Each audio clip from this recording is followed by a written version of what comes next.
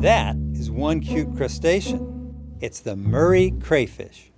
It lives in Australian rivers like the Murray and small mountain streams.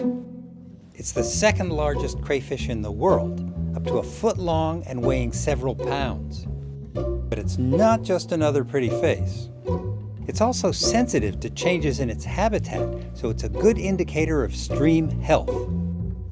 So the fact that it's listed as threatened throughout Australia is not good news. In parts of a stream with the fantastic name Gubaragandra, researchers found a 91% drop in its numbers over 6 years.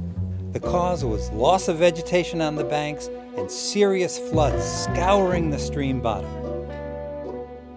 That's a tough spot for a slow-growing species that can take 8 years to reach reproductive maturity. But researchers think there's hope. Replanting the banks and repairing the stream beds should help the crayfish, and it should also help everything else that lives in those streams.